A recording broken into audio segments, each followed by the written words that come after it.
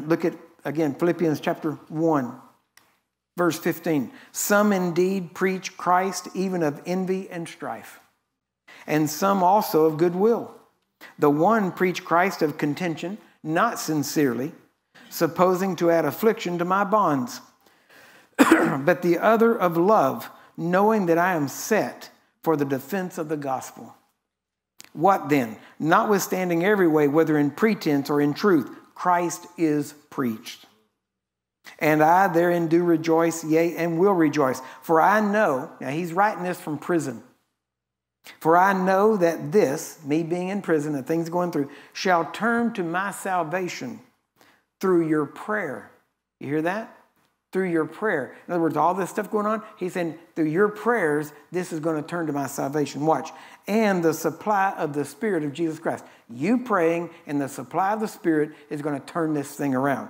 He says, according to my earnest expectation and my hope, that in nothing I shall be ashamed, but with all boldness, as always, so now also Christ shall be magnified in my body, whether it be by life or by death. Well, that doesn't sound like a faith man. Notice he said, whether by life or by death. He says, for to me to live is Christ, and to die is gain. He lived so close to heaven, he wanted to step across. Now think about that. Now watch what he says. But if I live in the flesh, this is the fruit of my labor. Yet what I shall choose, I know not. What I shall choose. Here's a man in prison awaiting execution. And he says, I don't know. I'd rather die. I'd rather go on. But then he says, for I am in a strait betwixt two, having a desire to depart. Notice he even called it departing. And to be with Christ, which is far better. Nevertheless, to abide in the flesh is more needful for you. Now watch. So, and having this confidence, I know that I shall abide and continue with you all for your furtherance and joy of faith. He said, I'd really rather go, but it's better for you if I stay, so I'm going to stay. He was deciding if he was going to die or not. He was deciding if he was going to get executed.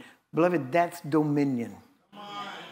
That's walking the way Jesus walked. They wanted to throw him off of a cliff. He walks out there with them right to the edge and then turns around and walks through the midst. Now, everybody knows if you don't want to get thrown off a cliff, you don't walk with them to the edge. I mean, because anybody can, just give you a little shove and you're gone. But Jesus was in control. He was in dominion. He was living this life. And he said, I'm not going that way. I'm not ready yet. It ain't time yet. And that's not the way my death is prophesied. So he said, I think I'll just wait. And he walked right through their midst. So, 1 John 4:17, we read this a while ago or mentioned it. Herein is our love made perfect, that we may have boldness in the day of judgment, because as he is, so are we in this world. Beloved, that's what I want to get to you today. I want you to understand who you are in Christ. I want you to walk different, talk different, feel different, act different. If you're going, oh, my back, oh, my feet, oh, man, my arm and my elbow, you're carnal. Let's just be blunt. You're carnal. You're letting your body tell you what's going on. You say, well, what am I supposed to do? Just ignore it? No, deal with it. Elbow, line up in Jesus' name. You work in Jesus' name. I'm not going to let that. I refuse to let that. What do? You take dominion over your body. You don't let your body tell you what you do or how you feel. You tell your body.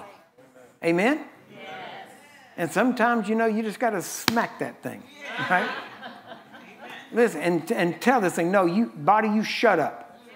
You say, well, is your body talking to you? Yeah, that fig tree talked to Jesus.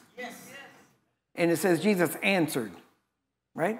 And his disciples heard him. And he said, no man eat fruit of you hereafter forever. Now think about that. Your body talks to you. You need to talk back to it. Not baby it. Oh, you poor hell. Oh, I know you're just this, and I know your mama had it, and your granddaddy had it, and it's just so. Don't baby that thing. Amen? Because what you put up with, listen, what you tolerate will dominate.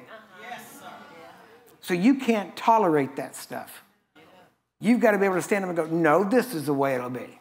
Well, you know, sometimes when you get older. No. Listen, I am renewed day by day. Right?